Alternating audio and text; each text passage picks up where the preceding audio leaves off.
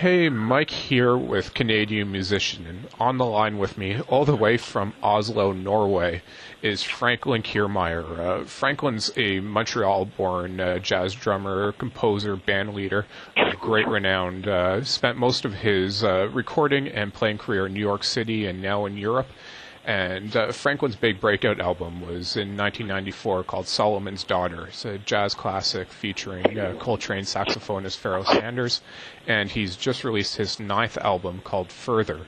But Franklin, first of all, thanks a lot for joining me all the way from Norway today. My pleasure, Mike. I'm really glad to spend the time talking with you. Definitely. And CM readers may remember in our November-December issue this past year, Franklin was in our annual Drummers feature as one of the panelists. And some of the questions, some of the great, interesting points you brought up then I'll bring up again. But first, let's talk about a bit about the new album Further. I should admit that my jazz listening ear isn't as well trained as not as well versed in jazz as I am in, as far as a fan and a listener as I am in many other popular styles. But one thing I noticed listening to Further is it seems like a very, to me at least, it seems very improvisational. But is that actually how it is? What was the recording and writing process like for this album? Absolutely. The basis of what we do is improvise. Mm-hmm. That's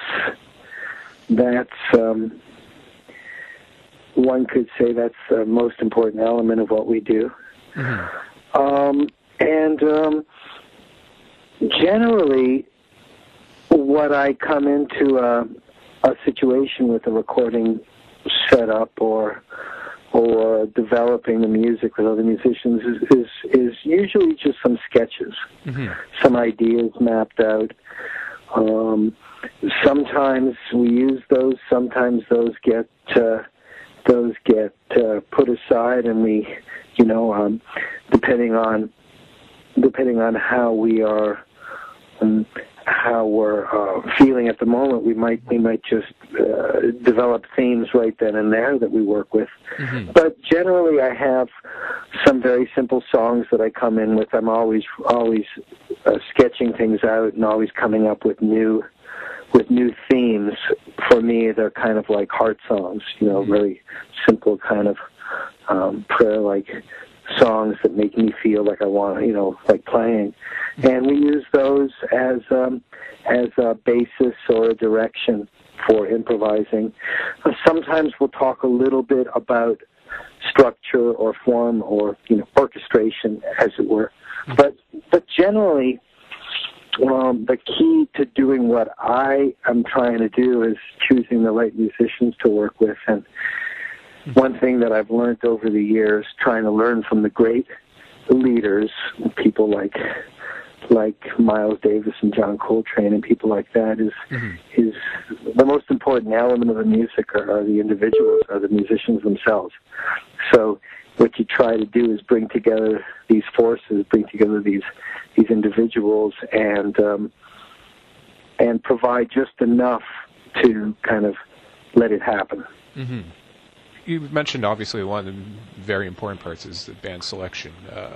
Your current band, which includes Azar Lawrence, Benito Gonzalez on piano, I should say Azar is on saxophone, and I apologize if I'm mispronouncing their names, and Juini Booth on bass. Yeah.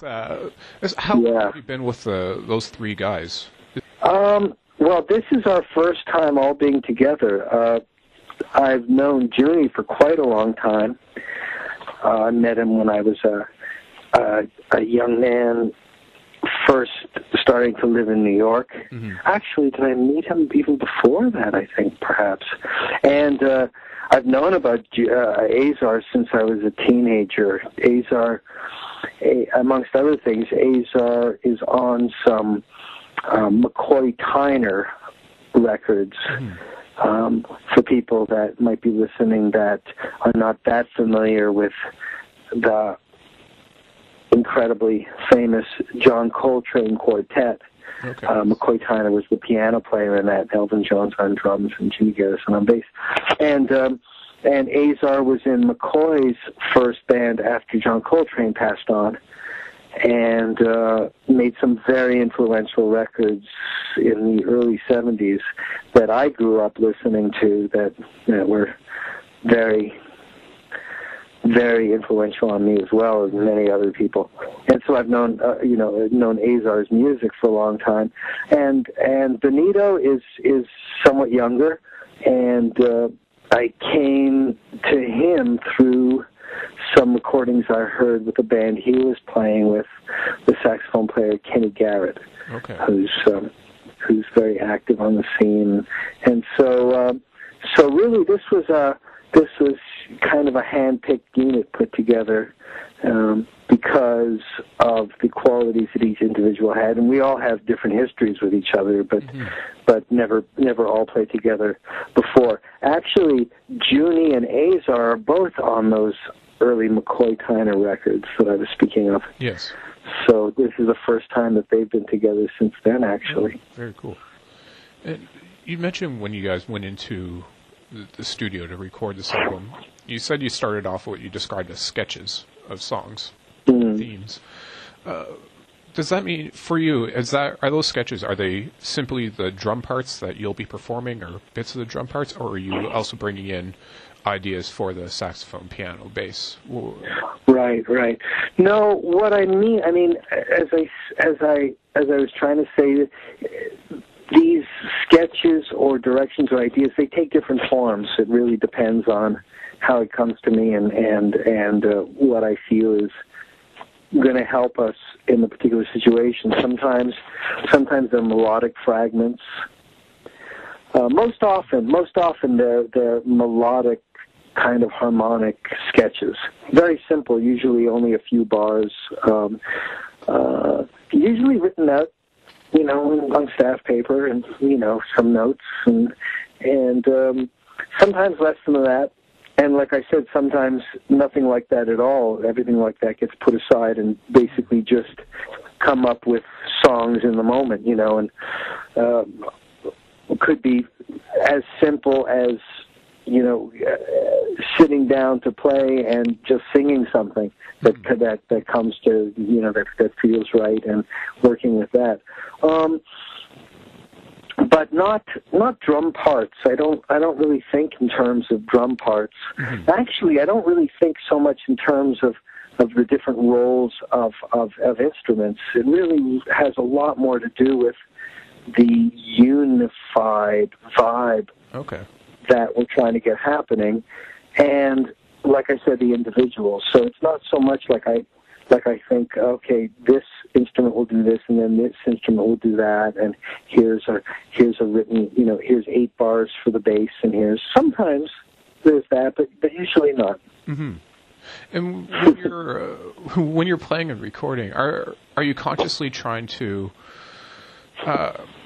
I don't say evolve, because every great musician is constantly trying to evolve, but are you consciously trying to always do something different than you've done in the past, or is it more just get the feeling of whatever comes out that day? Is there very much thought into what you want to, say, achieve with the sound of the album? Right. I think that's a good question, because it can highlight the different approaches that certain musicians take. I think some people that I've worked with, that I know and that I've learned from, listen to, they may have more of a sense of wanting to explore different areas and develop or evolve in that way. For me, it's not so much like that. The purpose of us playing music, of us coming together, is to get that vibe happening, get that feeling happening, get deeper into that, with quotation marks, feeling.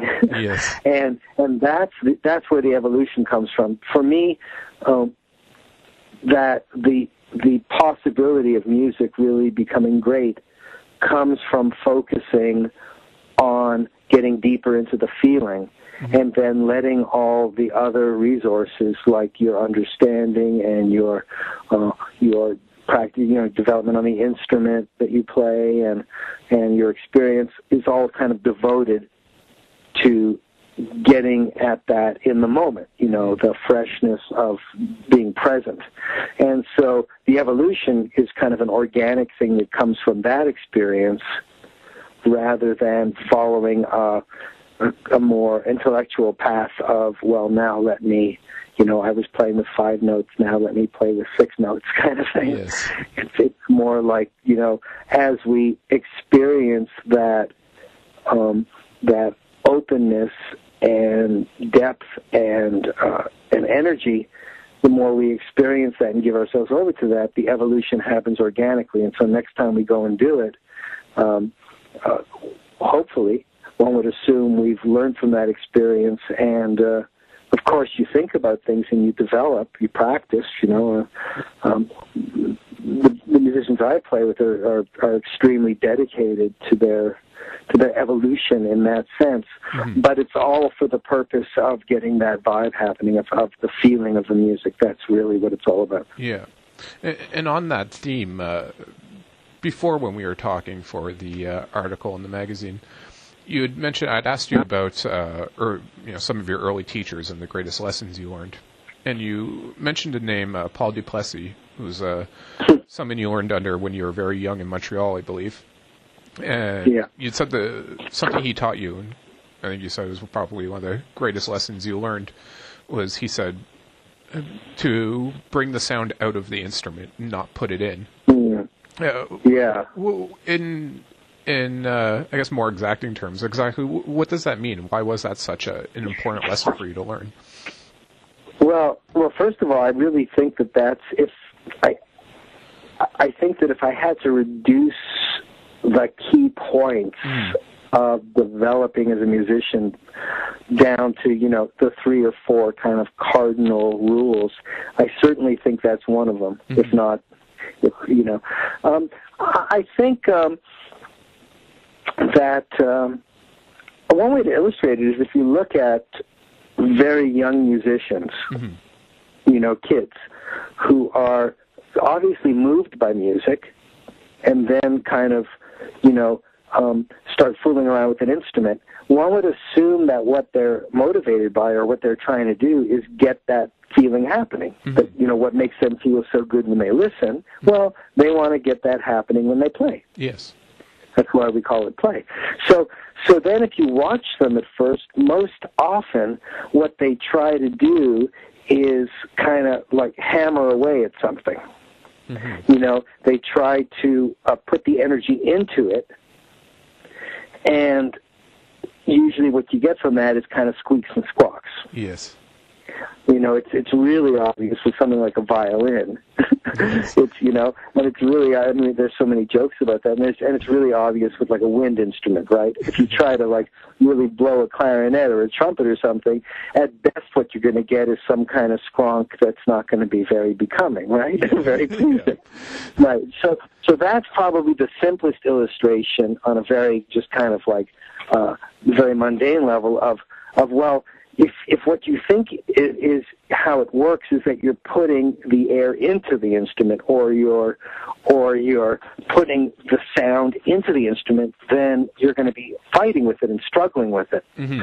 If your philosophy or gestalt or whatever word you want to use, if your approach to the instrument on a technical level is that the sound is already there, that what you're trying to do is release it. Okay. You're trying to open up the instrument and allow the sound to come out of it. You're starting off in a much more healthy perspective. Yes. So that's maybe the most mundane way to look at it. I think on a deeper level, again, looking at children, it's marvelous that they generally seem to have this kind of very non-conceptual understanding that, sound, music is all around us. It's everywhere. And it's not really separate from being alive, whether it's walking, the rhythm of walking, or the sounds of water flowing or whatever. It's very natural, Yes. And so that's more like allowing yourself to get in touch with the music all around us. And from that approach, it's obvious that, well, you're not trying to make music, you're just trying to open up to it. Mm-hmm. So now if you kind of look at it from a drummer's perspective, you pick up the drumstick and you hit the drum.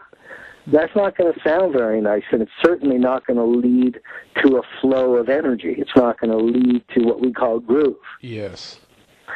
But if your attitude is that it's already happening, all you have to do is loosen up and open up and let it flow, then you're taking a huge step forwards towards tapping in to that vibe. Mm-hmm.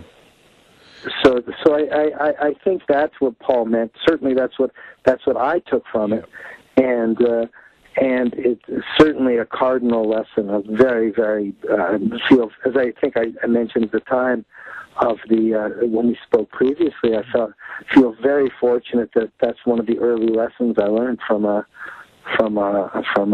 great musician. Certainly, and that's that approach, that desire to get that flow, that freestyle, that flow and groove, to get into the feel.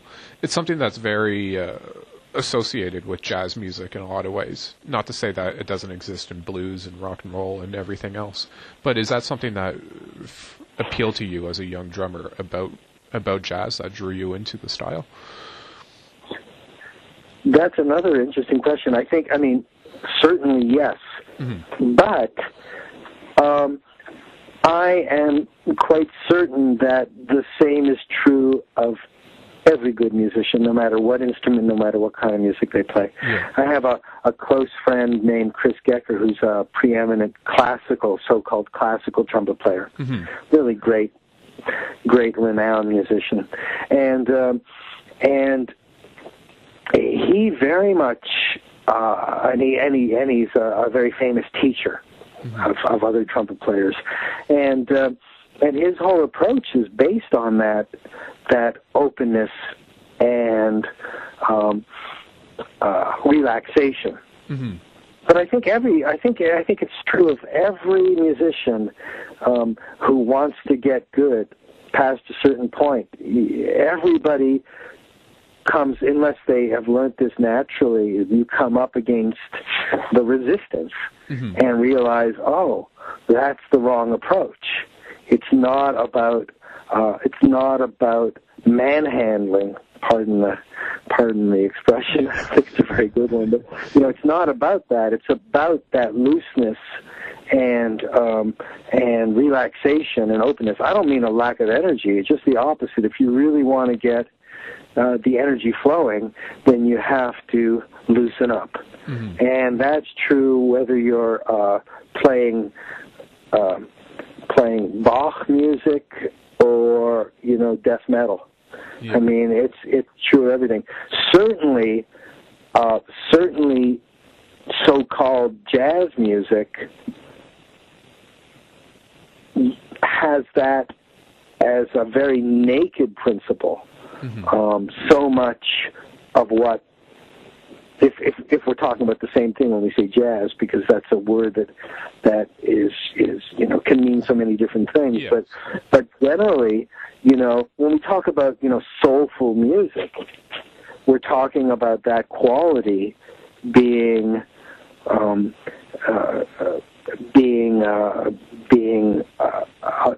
the prime element, or one of the prime elements.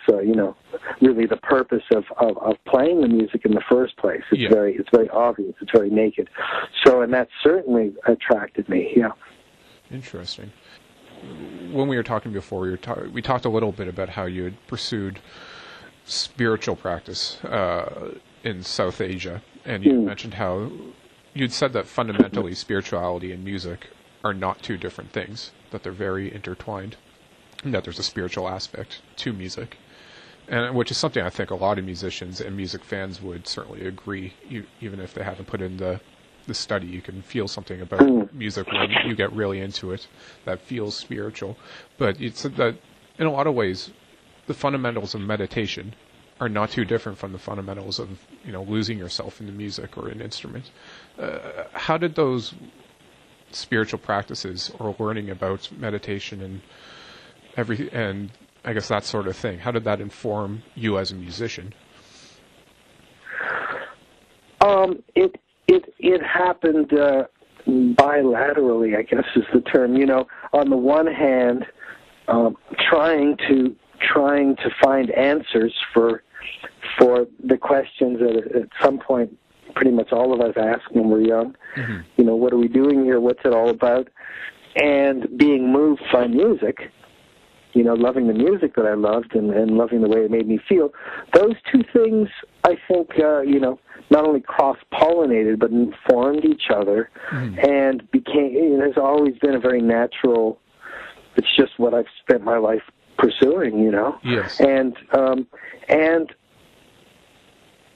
I never saw them as two different things. It would be like saying that, life is different than the life you're leading, It's all one thing. So and I always felt that the lessons I was learning by trying to play music were life lessons. Mm-hmm.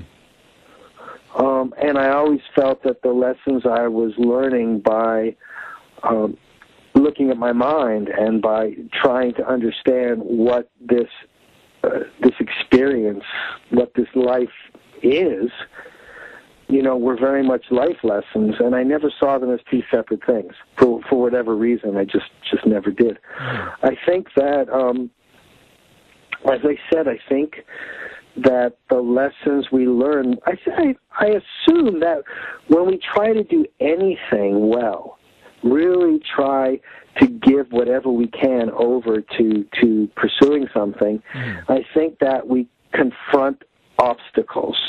Mm-hmm. And I think that the more honest we get about those obstacles, we see those obstacles as our own, ourselves. Interesting.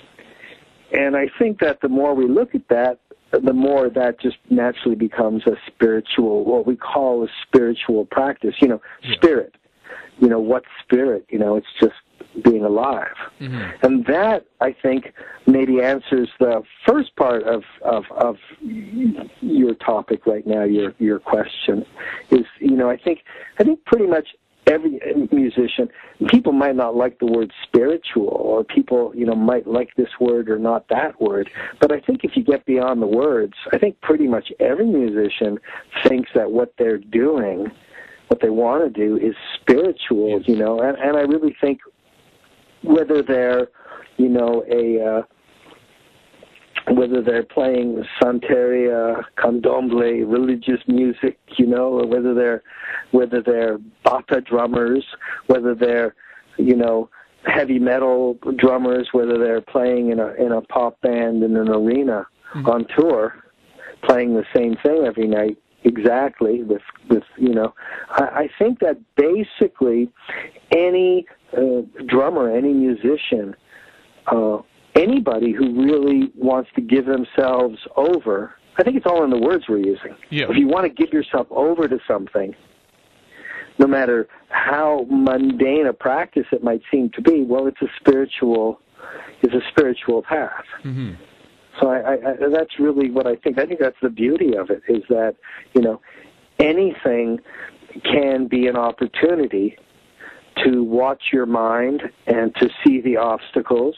Whether they appear to be outside or inside of you is not really the point. Yeah. And to work with that. So to me, that's what spirituality is about. And I think the more you do that, and the more you develop a rapport with that, the more you learn how to dance with that, then the kind of the heart flows. The heart flows with less and less obstruction, and I think that's the spirit. I think that's the soul, whatever word you want to use, yeah. And I think that comes from that emptiness. It comes from that openness. And that's love, and that's what this is all about. I mean, whether you're screaming about, how, I don't want to go to school, I don't want some death metal, or, the anti-this or the pro that, or whether it's wordless and you're just trying to play the most transcendent sounds you can, or whether it's all about this or that, or you're trying to sound like a machine, whatever it is, I think that fundamentally you're working with yourself and trying to overcome the barriers that are holding you back so that your performance can become more and more immediate. You can experience the present moment, and that's when it's that's what people call groove, or people call wow, it's really happening now, or like you say, it's kind of like transcends the moment, that and you've let go of yourself, and all those expressions that musicians use to talk about when it's really happening. Yeah. I think it's fundamentally the same thing. I completely agree. As far as I think there's great truth in that. Just having spoken to many musicians, that whether they use the word spiritual or spirituality or any of that, many of them talk about music in the same kind of way. Not least of which, for that same drummers panel feature, was Joey Jordison from the band Slipknot, who's a heavy metal band that pretty much no one would associate with spirituality, but he talked about drumming and music in much that same way, and it shows that it can be that feeling can be that great common denominator amongst musicians. I think it's so true. I think it's an important point because it kind of brings us all together. I think what happens sometimes is that the factions, the different kinds of music, and some people playing, like I said, playing in arenas in front of tens of thousands of people, playing the hip, pop song that's happening right now. Other people playing Misty in some hotel bar, whatever the range. I think that there's a tendency to think that, we're all doing different things. But I think that if you cut to the quick, it's all about experiencing that presence, And when you talk to people before and after they actually play, I agree with you. It's if you get beyond the words, it all sounds very familiar. Yeah. It's basically everybody saying the same thing. It's that feeling. Yeah. And to now, I guess, get back to the more to the album as well as a bit more of the technical aspects of it. I'd seen online that Further, you guys have recorded in only 2 days, and was it mostly done with an largely improvisational album and completely instrumental album like this? Are they the songs largely done in single takes, or was it so quick because you weren't doing any? Right. Yeah. Well,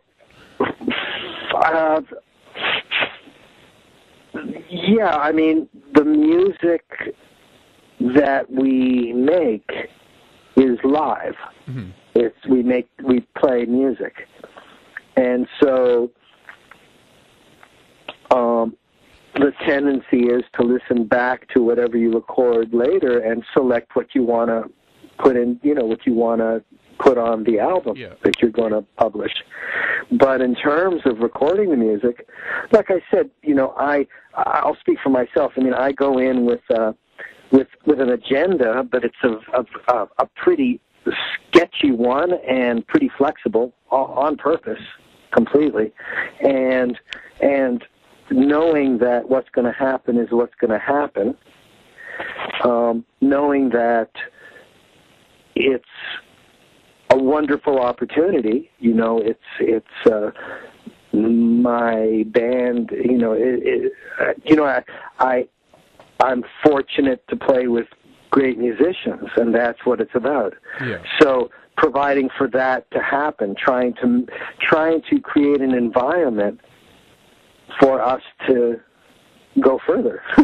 So that's what it's about. And then you have a document of that, hopefully, that the person who's in charge of documenting, of recording, has done a wonderful job, and the facilities are wonderful, and the wires are straight, and the microphones are clean, and everything's great, and the piano is wonderful and well tuned, and so on and so forth.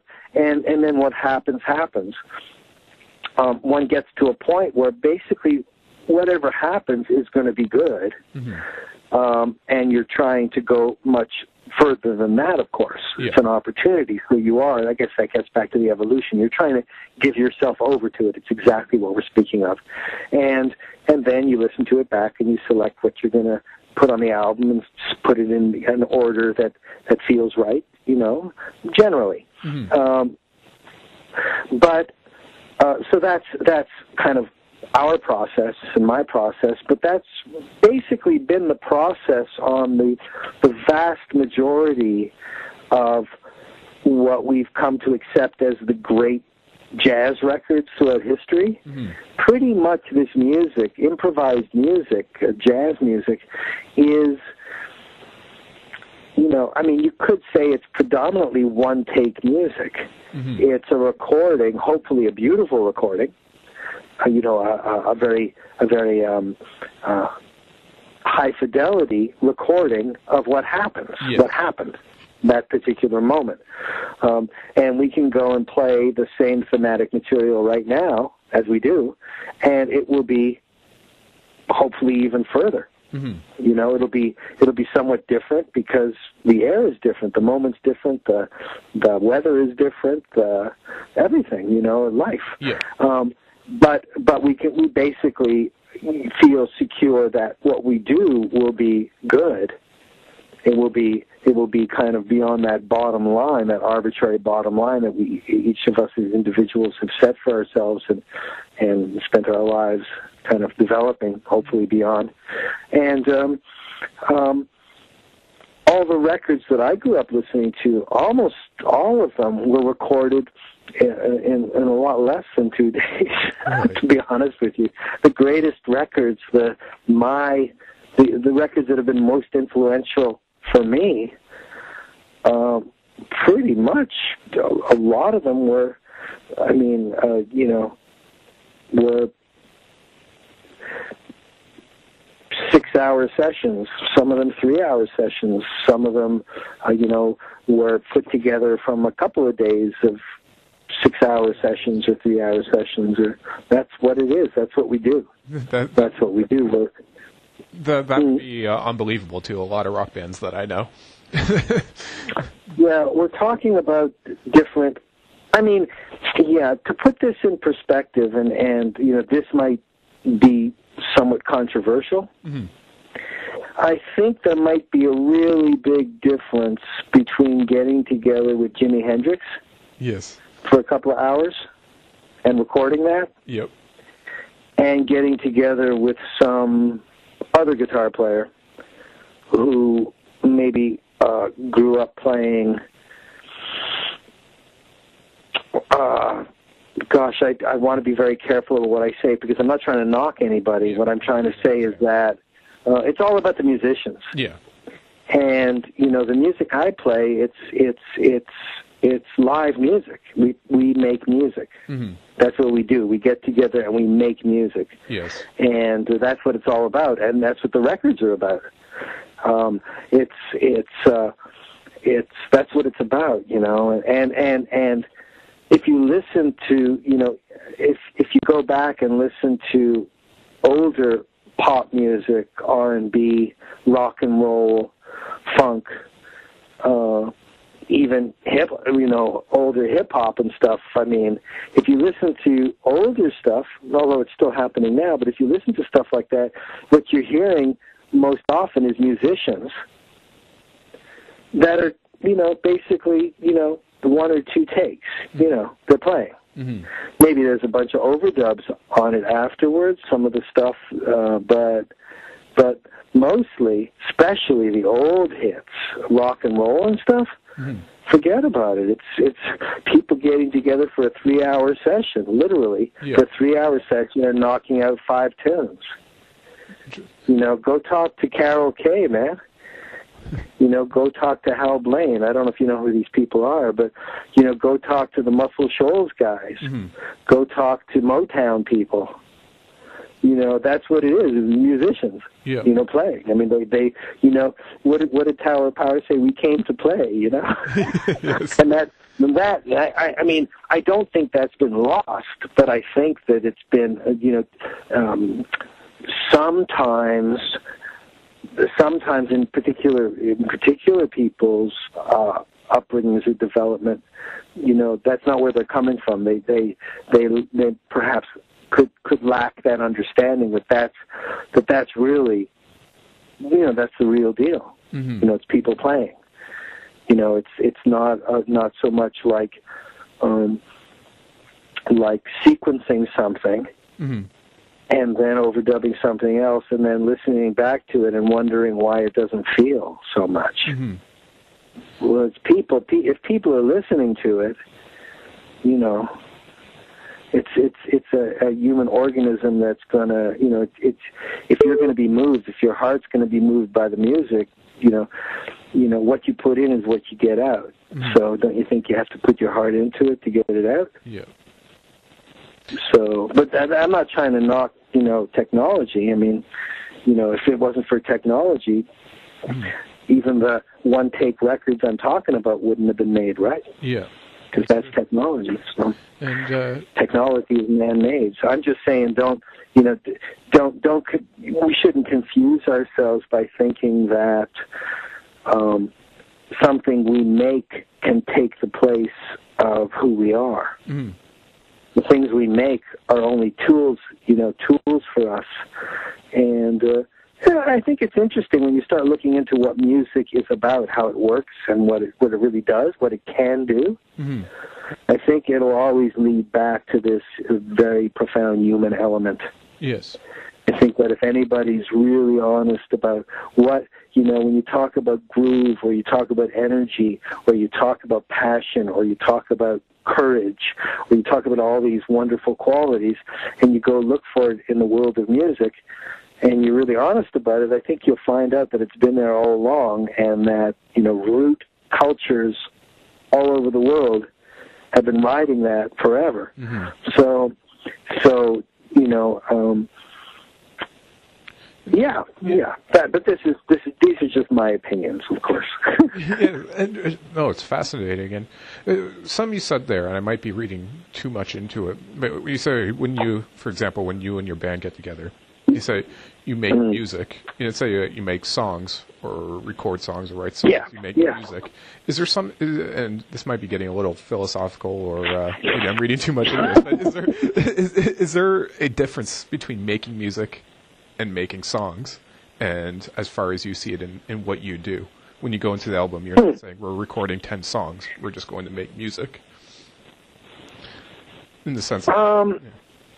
Interesting point. I think that, if I'm understanding your question, it's kind of getting, but it sounds like you're asking about both process and about semantics, like, do the words matter? What do I mean by the words in terms of... When I think song, I think, it has a definite end and a definite start, a definite end. There's the chorus, bridge, or, verse, bridge, chorus, whatever it is. But music is more intangible. It can kind of start and end at any place depending on how the musician or musician... Right. Is that more of the mindset that you bring into it? Well, it's fascinating what you're saying, it's fascinating, and I think that fascination is the point. It's magic, Yeah. I think this excites me because, what is the most evolved, pre-planned music that most Westerners think of? Well, it's what we call like this, let's say, some people call it classical music, or even more like 20th, or let's say Stravinsky, or even more Penderecki, or these kind of like orchestral composers that wrote a lot of notes on paper. Mm-hmm. And then somebody copied these out for like 60 different musicians. Yes. And then somebody who spent their life going to school learning how all the instruments work and all this repertoire, then learned how to conduct, which has more to do with rehearsals than it does actually standing in front of the orchestra. I mean, they have to put the music together. Yes. And then all these people are sitting there beautifully dry cleaned and pressed playing this music. And it can be quite incredible. Mm-hmm. And it's all pre-planned.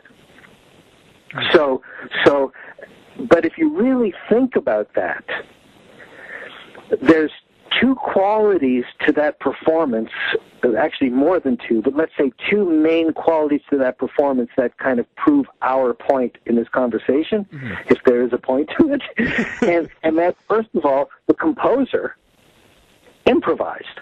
The composer, whether it was just with a pencil and a piece of paper, if he was that amazing and could just kind of, play the paper, write out what he was blowing. Yes. You know what I'm saying? Yep. Which some of them could, some of them can. I can't, but some of them can. I know some people that can actually do that. They can sit down with a piece of paper and start writing out music that they're hearing. Jeez, okay. They're improvising. Yeah.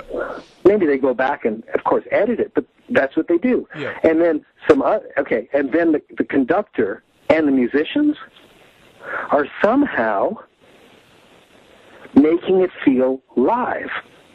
Certainly the great performances feel just as live as Jimi Hendrix. Yes. Some would argue. Yep. Some would argue. So then how can that, first of all, let's go to the latter. How can that happen? How can somebody read what's on paper that was written some hundreds of years ago or a year ago or yesterday and make it sound like it's happening now? Well, that proves the point of presence, that a great musician or a very good musician learns how to give themselves over to the moment, how to release the music from the instrument, right? No matter whether they're reading it or making it up or playing the same song over and over and over again. Yep.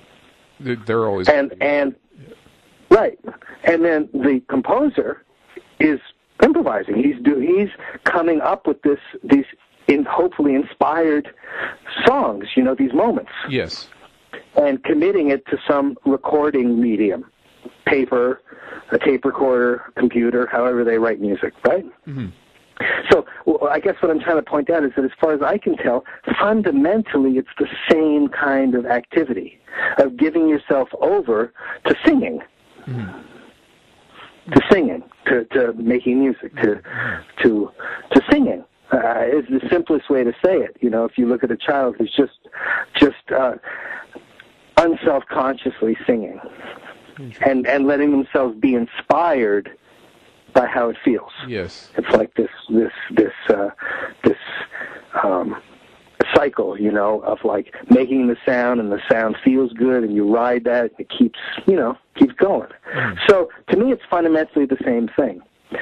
Getting back to what you said about being attracted to jazz music, so-called, makes that completely naked. And it says, yeah, man, that's what this is about. It's about the moment. Very cool. Everything else is only a technique. Everything else is only a way of arriving at the precipice. Yes. Jumping off, that's what it's all about. So when I hear people like Hendrix, I go, yeah, man, he really knew how to jump. You know what I'm saying? Yes. Right. So to me, that's what it's all about. Now, these words are coming from somebody that's basically spent his life, practicing, learning how to jump and practicing jumping to the point where practicing jumping and jumping, became the same thing. Yes. Okay. So I'm not saying that it's like a kid jumping. Because, you give everything over to it, and that shows. You're developing a vehicle for letting go. Right? Yep. Yeah. So that's what I think. And song, song is just like, song is a word that to me means the most natural kind of singing. Okay. And I think that everybody can get to that song inside of them that's very, very natural for them.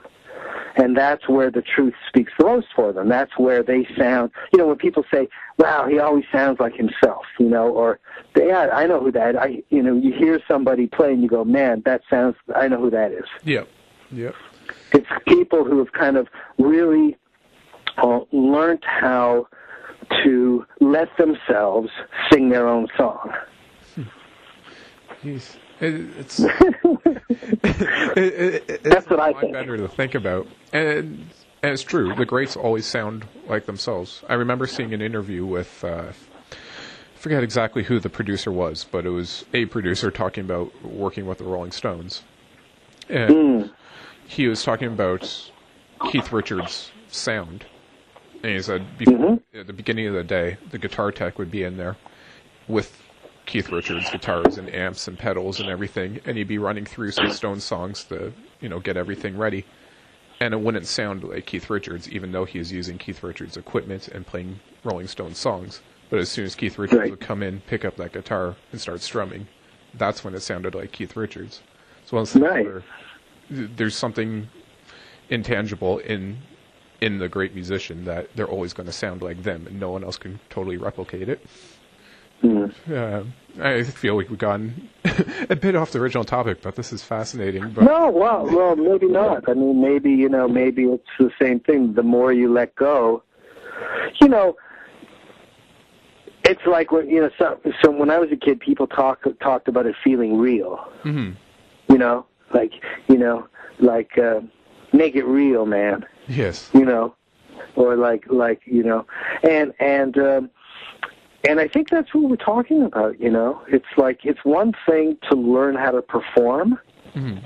It's another thing to give yourself over to where it's not a performance anymore. Where you're really into it. It's like I think that's what you were talking about, where you're really into it. You're really all about letting go.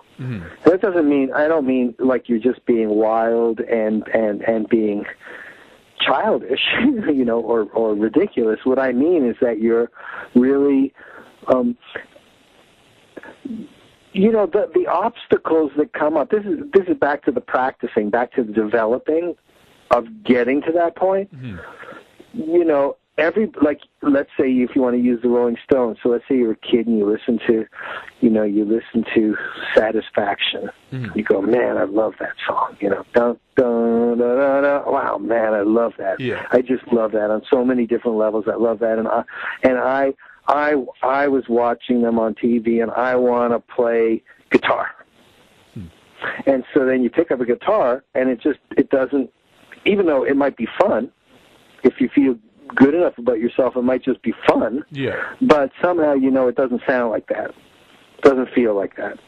And then if you go, but I really want to do that, then you start subtly dealing with the obstacles between how it feels when you hear that, how it feels, and getting that feeling happening. Yeah.